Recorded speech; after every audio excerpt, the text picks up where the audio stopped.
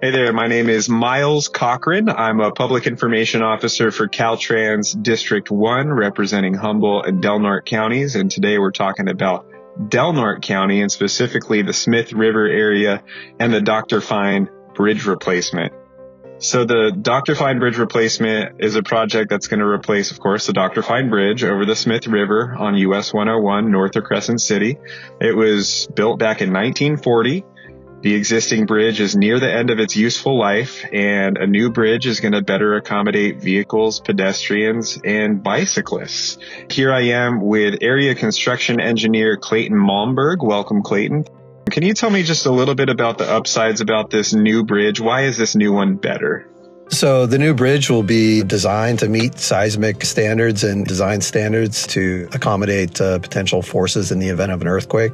It'll also be significantly wider than the existing bridge. It'll have shoulders and then also a whole separated pedestrian walkway and bicycle path to protect pedestrians as they go across the bridge.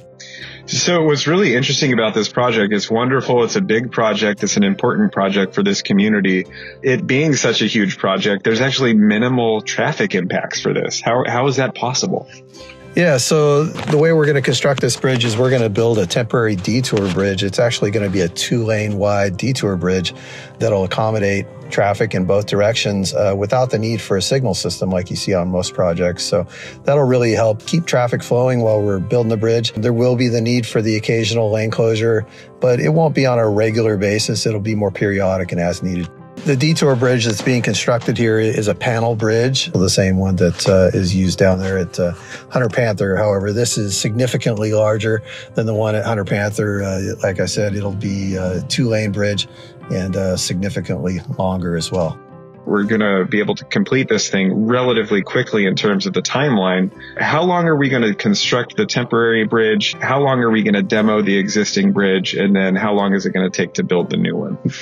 Sure. So altogether, we're hoping and shooting for around 3 years. The first year, beginning this winter and into summer, we'll be constructing the detour bridge.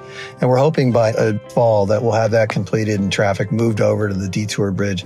Once that's been completed, then we'll begin work on demoing the existing bridge. The new bridge will be on the same alignment as the existing bridge. So we'll start the demo and start building throughout the summer of 2024, the new bridge. And hopefully by the end of 2024 and into 2025, then we'll start moving people back over onto the new bridge, and into 2025, we'll be removing the detour bridge. So here we sit in 2023 right now, and sometime in 2025, potentially barring unforeseen circumstances, we could be driving on a brand new bridge there. We're working hard to achieve that. Out here, we've got a 7-day working schedule. So the contractor's working, at least 6 days a week and potentially 7 days a week when needed to meet that tight schedule, as you mentioned. And you're talking about working in the river, but we have a schedule for working in the river and a number of other environmental considerations that we're taking on for this project. Can you talk about those a little bit? Yeah, so it is in a very environmentally sensitive area, and it's also important for a lot of people for fisheries and recreation as well. So we have salmon and steelhead, and there's also some endangered mussels right within the vicinity of where we're doing the work. So a lot of the work that we're doing, we have to be very cautious and careful, making sure that we're minimizing and eliminating impacts to those resources.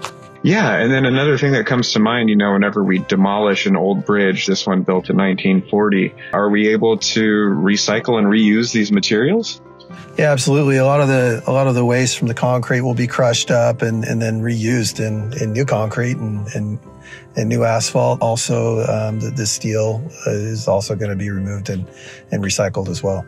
And then there's an additional point that I want to bring up too. The boating community often travels under the Dr. Fine Bridge. Can you talk about how this is impacting them, Clayton?